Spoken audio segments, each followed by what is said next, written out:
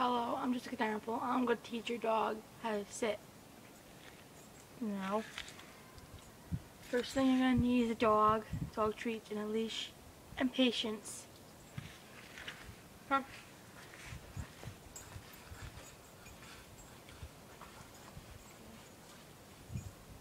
First thing you're going to want to do, get a treat out. See how he sits down for it? Because he knows what I'm going to say.